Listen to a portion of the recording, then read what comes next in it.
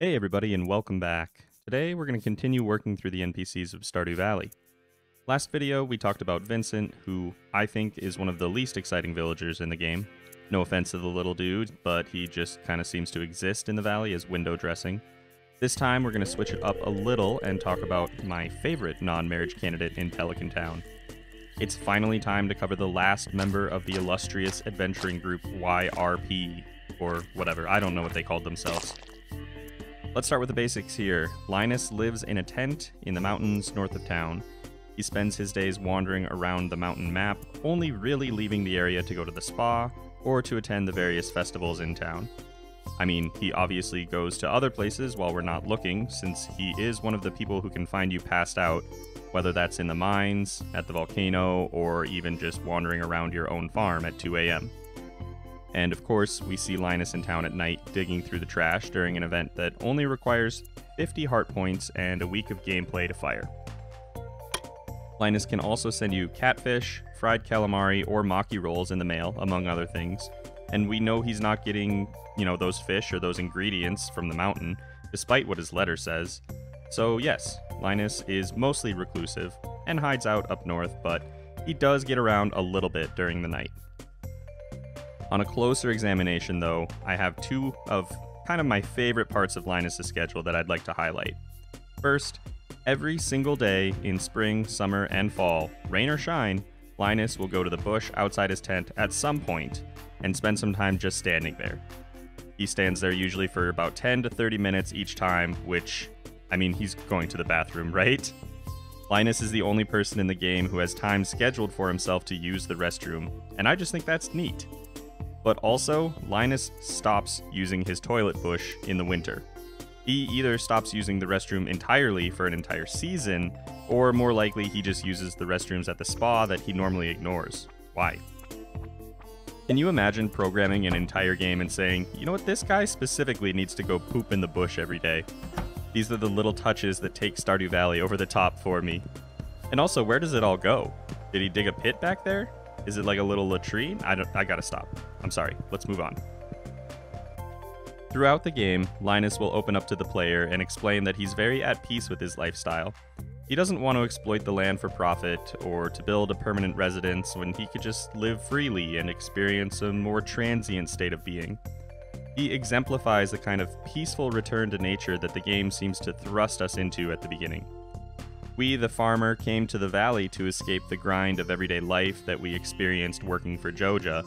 But did you, the player, end up living a relaxing life like Linus, becoming one with the land and respecting it for its bounteous giving?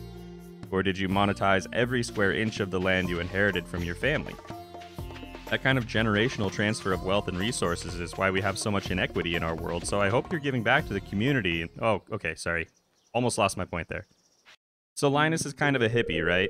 He talks about giving thanks to the fish when you catch them, and listening to nature's wonderful tune, and learning the secrets of the trees. Yeah. My question is Linus like a druid hippie, or is he like a Woodstock hippie with a secret corporate identity that he's running from? Or both? Let's start with the more fun, whimsical, magic-y part. Linus seems to understand the dangers of the mines quite well. He tells you that he's explored deep in the caves and that they hold hidden secrets. He spends many festivals near or with the wizard, and he seems to communicate with nature in a way that no one else in the valley can. Unless you count the farmer, who, I will remind you, can speak with nature spirits. None of this specifically indicates that Linus is magical, but you have to admit that it's very druidic to speak with the plants and animals, to live off the land while still protecting the people who don't really believe in your way of life. I think Linus was part of the adventuring group involving Marlin, Resmodius, and M. Jasper prior to M. Jasper/Mona's death, and I think that loss pushed him away from the valley for a time. I think he tried to make a difficult change in his life after that shock. It was time for something completely different. You see, there's still a sprite in the character files that shows Linus dressed a little differently than we're used to. He's obviously younger, which is cool and interesting, and he appears to be wearing a formal suit of clothing of some kind. It's not as obviously evil as Morris's cloak, but I really think Linus looks like he'd fit in perfectly in a board meeting with corporate executives. And honestly, that is my theory as spoiled by myself. many times. I think Linus was one of the original founders of Joja. I think he started things up with Grandpa and Mr. Key, but eventually turned away from this monstrosity that he created to go live in nature. As he toiled away at this empire of consumerism, he had something of an epiphany. He was right the first time, back when he was a protector of the valley. By this point, though, he had already done so much damage to the world. So now he lives in a sort of self-imposed exile, as penance for what he sees as a horrible crime against nature. Not everyone in the valley appreciates Linus's nomadic lifestyle, though. In spring, Linus will tell you that someone has destroyed his tent before, and that he had to wait in his tent while people threw rocks at it in the night. He still says that the people here are nice, though, just that they're afraid of the unknown. Throughout the year, you hear less about people lashing out at Linus. Summer, in particular, seems to be a happy time for him. Through the whole season, he never speaks up about anyone messing with his stuff. When we get to fall, though, someone spray paints his tent, which is strange, since we never really see spray paint in the game, other than on the trains that sometimes pass through the valley. I would be surprised if anyone from the valley was responsible for spray painting the railroad cars, but there are only a few people who travel to the spa area with any kind of regularity. In the summer, Abigail goes up there. In the winter, Linus and Alex both go to the spa, and in the fall, it's again Linus, but also Sebastian. So who is the culprit? Abigail? Alex? Sebastian?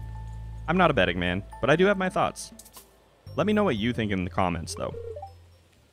Anyway, despite the fact that at least one person in the valley has misgivings about Linus, he still wishes to maintain his lifestyle. When you achieve 8 hearts with Linus, you can exit Robin's house on a sunny day between 9 and 5, and encounter a scene where Robin maybe voices some of the thoughts about Linus that many players have had at some point. She offers to make him lunch, which he refuses as he's been able to get some good forage that day. Robin seems to kind of want the player to take point on this. We might be thinking that this is kind of like Pam's situation. Maybe Linus would be happier with a little bit of a change to his, lifestyle, to his living situation. We've already become very close by this point. Maybe it would make sense to ask him to come live on the farm. I know I would love, personally, if I could hire out some work to people like Shane or Sam after finishing the community center, or to Linus really at any point. It would be interesting to have an NPC farmhand, but that's really not what Linus wants out of life. You can get a heart with Linus simply by accepting his lifestyle as different than yours and acknowledging that that's okay. And also, it's not that Linus can't afford to buy a house if he wanted to. I mean, he's just as likely to pay you 3 times the market value for a diamond as anyone else in town. He obviously has the money, the Joja money. He simply lives the way he does because he wants to. He doesn't want for much. He can live off the land, taking full advantage of his free time to kind of come to an understanding about his place in the universe. He holds no resentment against people who want to live a more industrious or industrial lifestyle, and he doesn't blame those who misunderstand his own. While he starts a little defensive, he comes to appreciate the farmer simply for accepting him. I really like Linus. I think he made some decisions in his past that he's running from, and maybe he'll never confront those mistakes. But he's living a very sustainable life with compassion for the environment and respect for the community he stays in. He has his own place in the valley. And there is a big change for Linus when another inhabitant moves here.